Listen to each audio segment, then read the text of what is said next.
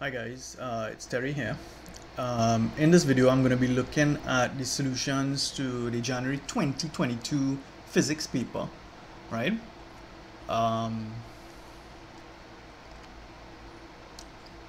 So figure 1 shows the arrangement of the apparatus used to investigate how the pressure of a fixed mass of gas varies with temperature, right? The cylinder is made of a very strong material which allows it to withstand high pressures, and it is sealed so that there are no leaks. Temperature sensor is placed inside the cylinder to give an accurate record of the temperature of the gas over a wide range of temperatures. A pressure gauge is also placed in the cylinder to record the pressure readings, right? So we have something to measure temperature and something to measure pressure.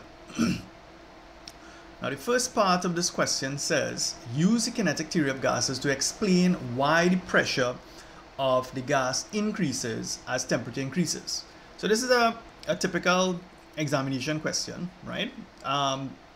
So the key thing that we need to answer here is that the pressure increases with temperature. So what we need to say, as temperature increases, right, the kinetic energy, because we're using the kinetic theory here, so as the temperature increases, the kinetic energy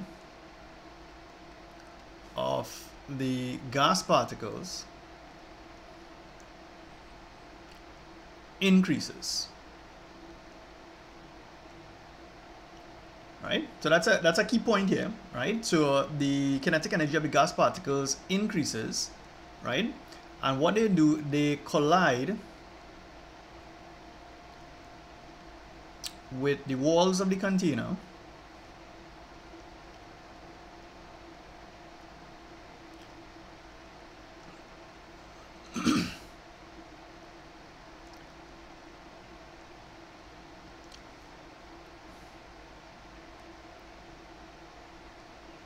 more frequently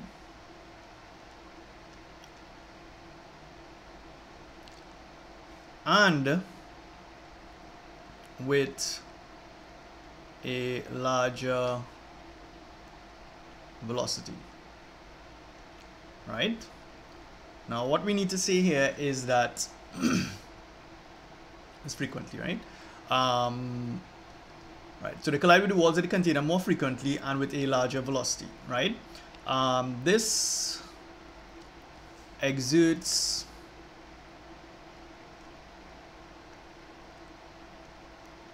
a larger force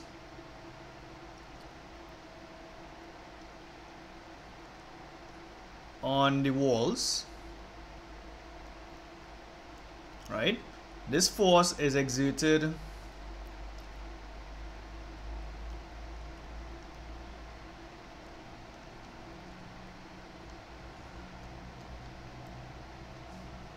over the same area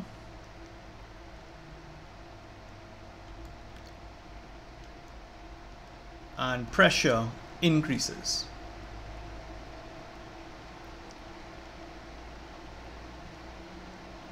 Right? Because remember, pressure is given by force divided by area, right? So these are the key elements that you require here in order to get that 3 marks.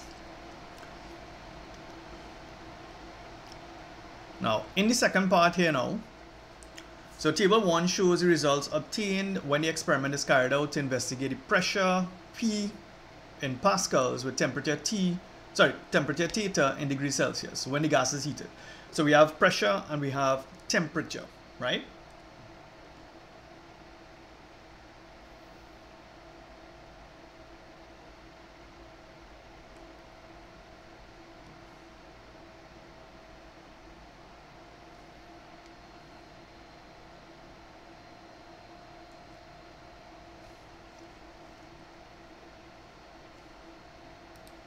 Just give me 1 sec here.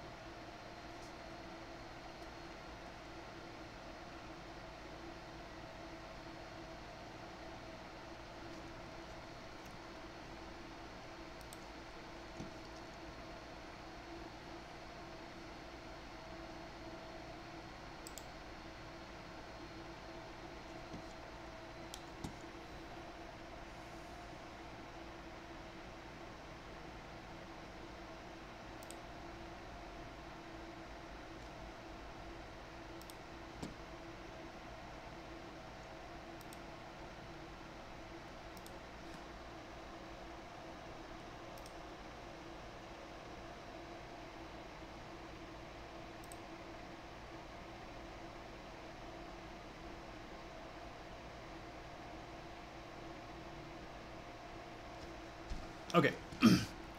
Right, so what we expected to do, we expected to plot a graph, right, to represent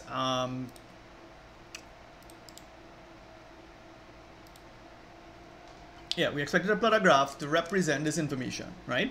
So there are several things that we are required to put on this diagram. The first one, we must label our axes. So we have pressure, and the pressure is given by 10 to the power 5 pascals, right? And what we are doing, we're getting that information straight from here. That's straight from the table. The next thing, we're going to plot temperature on this axis here, right? And that there is being measured in degrees Celsius. Again, that information is coming directly from here, right? So what I've done here, on the horizontal axis, every 1 cm represents 25 degrees Celsius, right? And on the y-axis, every cm represents 0.2 by 10 to the power 5, right? Now, what I'm going to do, I'm going to plot the temperature here, right? The first value is a temperature of 25 degrees and 1.2. So 25 degrees and 1.2 is up here. That's the first point. The second point is 50 against 1.3. So 1.3 is somewhere here. The next point is 75 against 1.4. That's here, right? The next point is 100 against 1.5. That's around here. And the next point is 125 against 1.6. That's here. And the last point is 150 against 1.7. So 150 against 1.7 is across here, right? So as we can see, that looks like that's going to give me a straight line, right? So you're going to take your ruler, right? And then you're going to draw a straight line, right? So that's your line here of best fit that I've drawn, right? So this is what your graph should look like. The next part now, so that was this part here. Use the results to plot the graph, and you're getting 6 marks to do this, right? The next part, part 2, extrapolate the line to meet the temperature axis and mark this point X on your graph.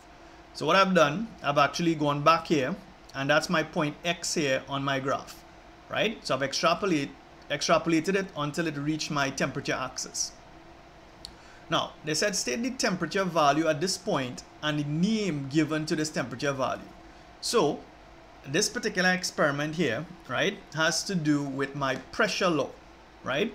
And when you extrapolate your graph, what is supposed to happen is that that graph, when extrapolated, it goes to a temperature of minus 273 degrees Celsius. That is what we should get when we extrapolate the graph.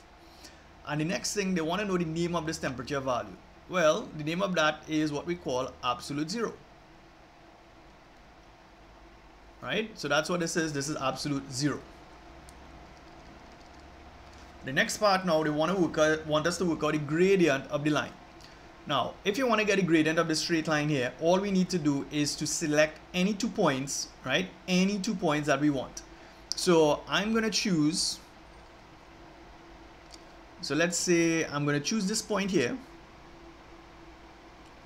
right?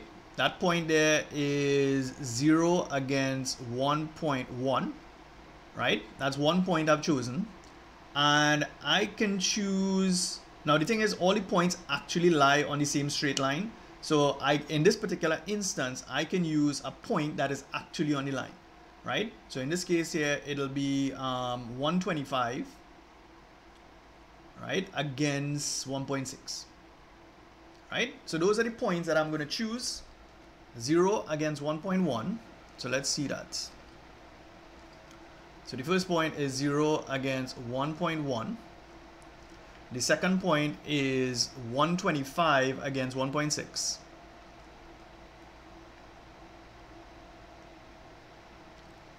Right? So those are my values there. So the next thing, what I normally tell my students, right, to do is to label these points. So we're going to call this x1, call this y1, we're going to call this x2, and we're going to call this y2. Now, to find gradient, right, because that's what they want, gradient, right, is equal to, and there's a formula, it's y2 minus y1 over x2 minus x1. So in this case here, my y2 is 1.6, right? Minus 1.1, right? All over 125 minus 0. But here's the thing. If you remember from the graph, this is what your pressure is actually here. It's by 10 to the 5, right? So therefore, this piece on top here is actually by 10 to the 5, right, Pascal. So what I'm going to get here is 1.6 minus 1.1, right? That's going to give me 0.5. So this is really 0.5 by 10 to the 5 all over 125. So therefore my gradient is going to be 0.5 by 10 to the 5 divided by 125, and I'm going to get approximately 400 as my answer, right? I'm getting approximately 400, right? So it's going to depend on how you draw the graph. It's really going to depend on how you draw the graph.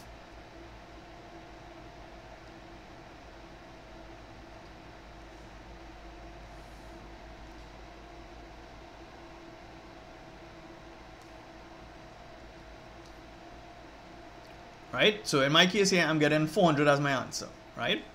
Let's double check and make sure that's 0 against 1.1, and that's 125 against 1.6.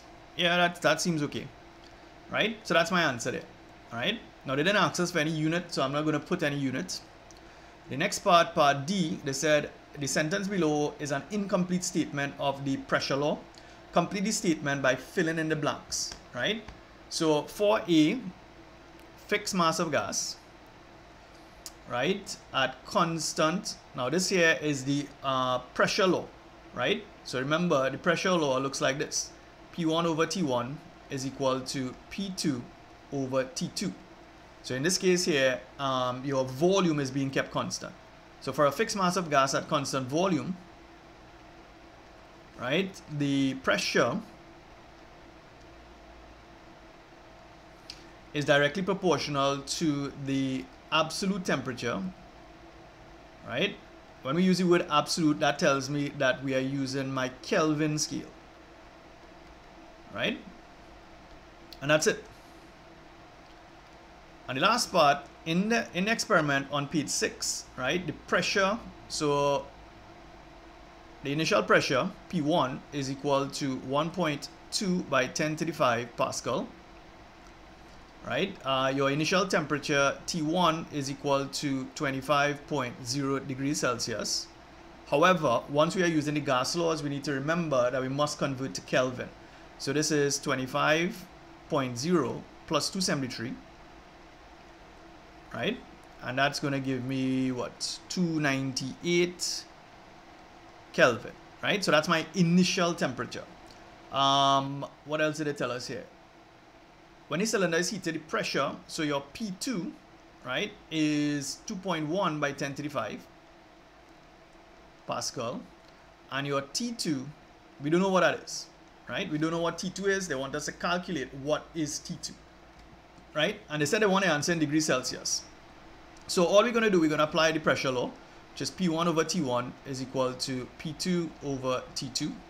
So your P1, your initial pressure, is 1.2 by 10 to the 5 all over your initial temperature of 298 Kelvin, which is equal to P2, which is 2.1 by 10 to the 5, all over T2, which we don't know. So to solve this, all we need to do is to cross multiply. So 1.2 by 10 to the 5 multiplied by T2 is equal to 298 multiplied by 2.1 by 10 to the 5.